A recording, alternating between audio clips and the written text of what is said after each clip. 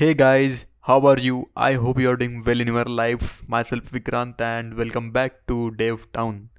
So in this video we are gonna see what are responsive designs that we can use while building websites.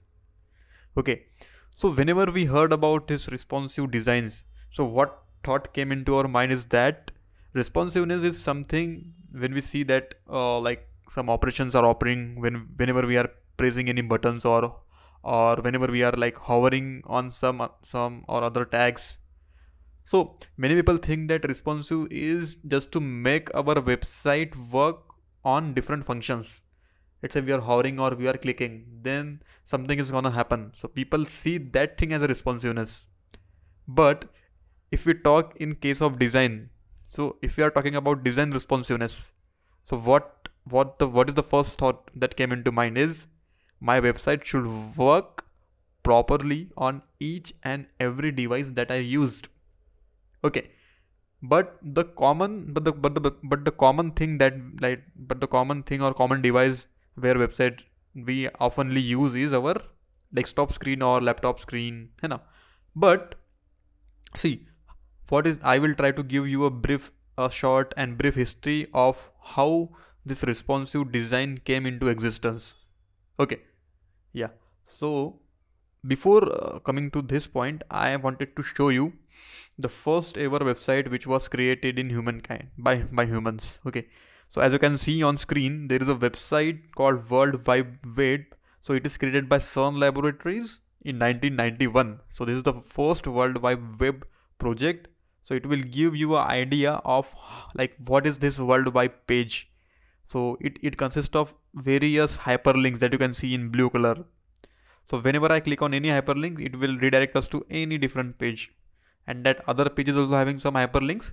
So it is a web page which connects dots to like let's say some another links or some another files. Okay, so this is the very basic and first ever website which was built. Okay, so as you can see on the screen, this website is not responsive. And how I am saying this, let's say if I am inspecting this website. Okay, so let's say I'm just decreasing its pixel. Let's say I want to view this in mobile view, or let's say something lesser than mobile view.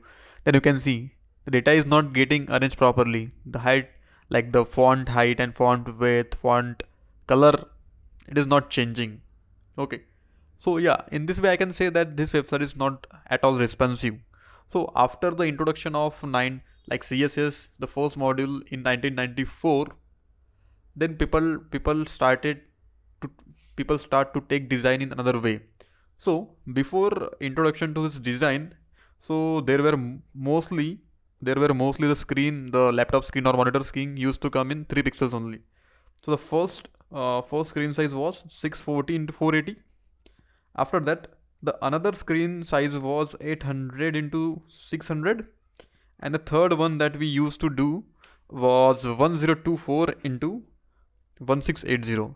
So these were the like ideal screen sizes that people used to use in those times, and according to these sizes only the website design were created. Okay, so they used to create the designs like pixel perfect for these screens only. But what happened after the launch of our mobile applications like Android, you can say, or tablets? So the screen sizes started to differ. So today we have a lots of screen sizes available for various devices. So I will show you how to like how these websites are nowadays are responsive before like compared to those old websites.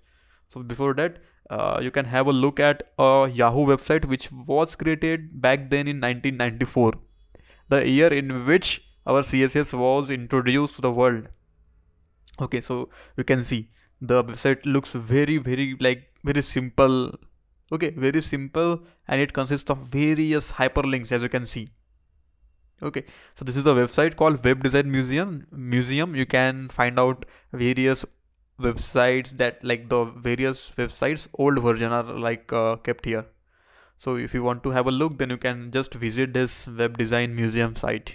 Okay, so coming back to the topic about responsiveness. So in today's world, we use something known as media queries to achieve this website responsiveness.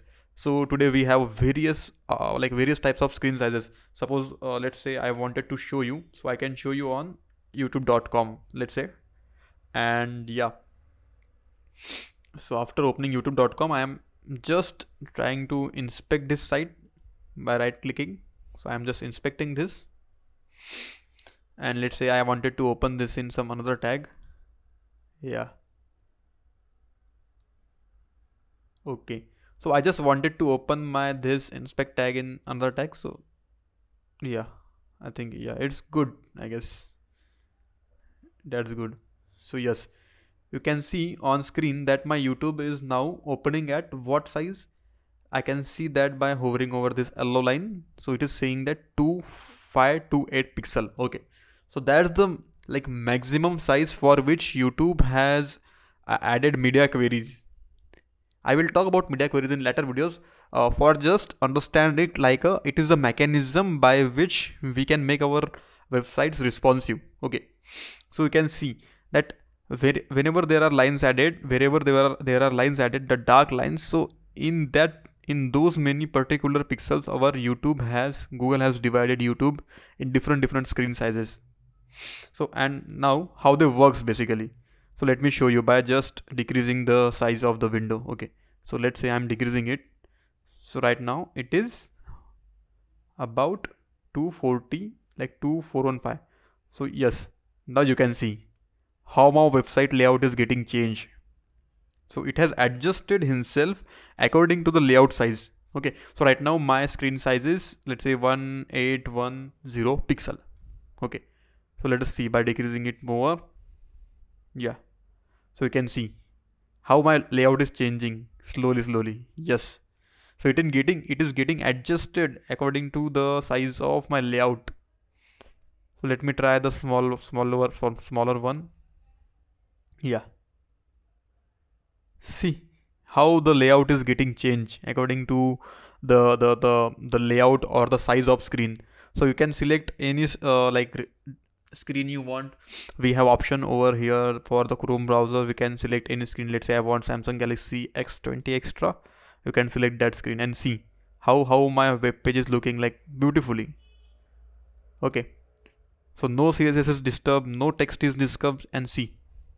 Yeah, so that is what I am trying to explain you guys, how to make our websites responsive. So what we are using in this, like for making our website looks beautiful. So in that case we are using media queries. And what are media queries, that we are gonna see in the upcoming video. So yeah, in the upcoming videos we will see media queries in depth and how to make our website responsive, a short introduction to media queries, and how to apply media queries and make it responsive over various screen sizes. So yeah, I hope that's it for this today's video. I hope you got the ideas, a little bit of history, and an idea about how this responsive designs comes into existence. And that's all set for this video. So see you soon in next video. Until then, thank you so much for watching. Bye guys.